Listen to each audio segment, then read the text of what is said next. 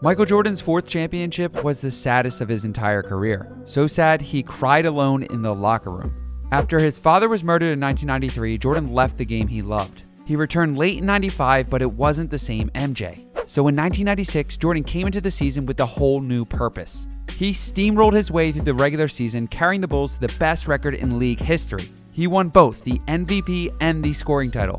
In the finals, Jordan dominated the Seattle Sonics in the first 5 games. And on Father's Day, MJ closed out the series, averaging 27 points, 5 rebounds, and 4 assists. MJ capped off the greatest season of his career and re-established himself as the GOAT. But while everyone else was celebrating, MJ went back to the locker room and cried tears of pain. His father, the man that supported him through his entire career, was gone. While choking back his sadness, Jordan dedicated the season and performance to his father. I know he's watching. This is my daddy. Shoot me a like if you didn't know this, and give me a follow if you want to see more.